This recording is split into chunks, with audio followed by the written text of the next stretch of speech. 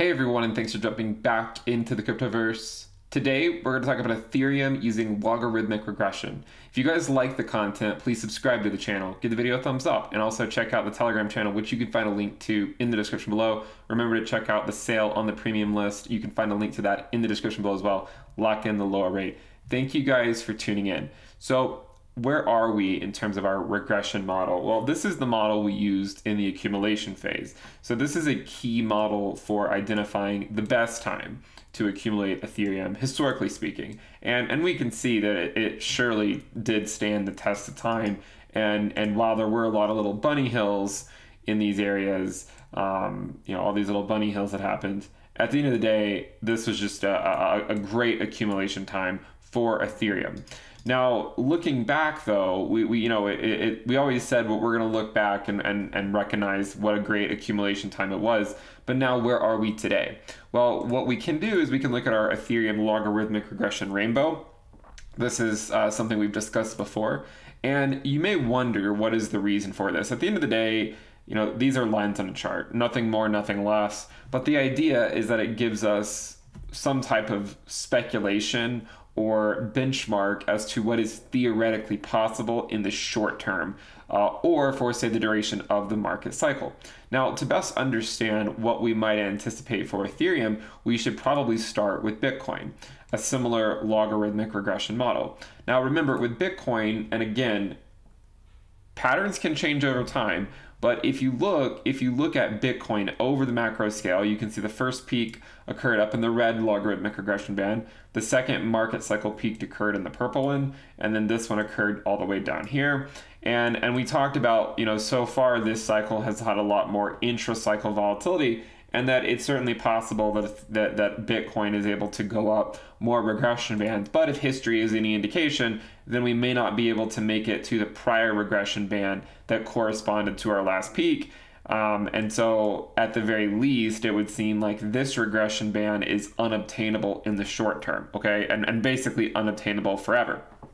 Now, saying anything forever is obviously somewhat of a recipe to make it happen.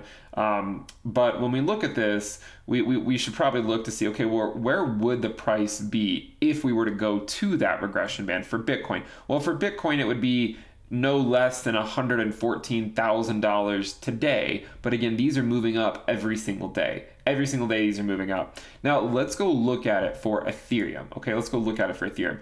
If you guys follow this channel for the last couple of years, I always speculated that at the very least, the purple regression band was theoretically possible. The purple one was theoretically possible this cycle. And the reason I said that was, well, we can look at the prior move by Ethereum and at the very least go down a couple regression bands and see where does that ultimately peak out. Well, where it currently is, if we get an idea of where the regression band currently tops out, it would be at around almost $5,800. Okay, now you might be wondering again, well, does that mean Ethereum can never go above $5,800? Well, certainly not. First of all, it could break the model. Second of all, these regression bands are moving up every single day. So while it might cap out at 57 or 5,800 today, you should also recognize that back in June, it capped out at around 15 or 1,600. So it's moving up all the time. It's moving up all the time. With that said, we don't want to discount the possibility of moving to the next regression band. There's certainly a possibility that Bitcoin does that itself. This band would take us all the way up to 10K. And personally, I think that a $10,000 Ethereum is theoretically possible this market cycle, but I don't necessarily think it's going to happen without a consolidation phase in between. Okay, so we've had consolidations before this cycle. We had not nearly as long as last cycle so far. I mean, this one lasted for about a year. This one was about half a year. But you can see this one right here lasted from April until July. We had another one here that lasted from August until November. These are periods of sideways movement. We had a very brief one from early February till the end of March. So I would say that I think 10K is theoretically possible. I mean, I wouldn't bet the family farm on it by any means. Of course, this is not financial advice. We might not make it there. But if it is possible, and if it does happen, I don't know that we can immediately go there without having some type of breather in between, okay? And so, to go up to the top of this purple band, we could go up, the valuation of Ethereum could go up another 45% or so, 45%, and still be within the purple band.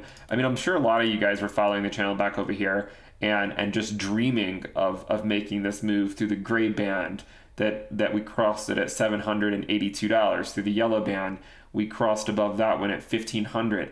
We crossed above the orange one at $3,300 about. And so you can see how far we have come in a very short period of time. So this is just looking at some level of Ethereum logarithmic regression and saying, it's probably unlikely that we make it to the same band that we peaked at last cycle, which actually went slightly above it. Currently, that one, if you're curious, it currently ranges from $10,581 to $19,423. So that doesn't mean that Ethereum can't make it to 10K. It just means it's not likely to happen tomorrow, because this band is going to continue to run away from us and only going to get further and further away from 10K.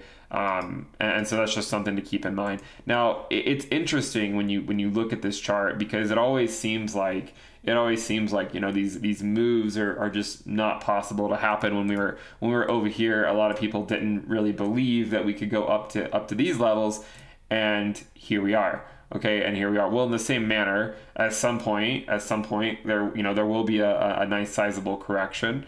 That'll turn a few stomachs, of course, and then people won't imagine that we can come back down a bit. So I would say, make sure you manage your risk in these markets. Obviously the entire market is very heated right now, and we recognize that the Ethereum tsunami is in full effect. We've discussed the idea of this thing coming for years and years, the idea that, hey, the Ethereum tsunami will come at some point. It's just a matter of time. You are currently living through it, while Bitcoin has bounced and is still below the prior all-time high, but it bounced off that 100-day moving average, okay? So Bitcoin is yet to break into the gray regression band, which would be one regression band short of where it was last time. And Ethereum right now is basically in the middle of the purple regression band, which is 2 away from basically where it peaked last time, maybe even 2.5 if you wanted to paint another regression band there. So I would say let's see if Ethereum can break $4,000. We are coming up on a weekly close. That's going to be pretty important for us to see what's going to happen with that. But if you guys like the content, make sure you subscribe to the channel, give the video a thumbs up. Also, remember to check out the premium list sale in the description below. Lock on the low rate. Thank you guys for tuning in. Definitely subscribe. Thank you guys. I'll see you next time. Bye.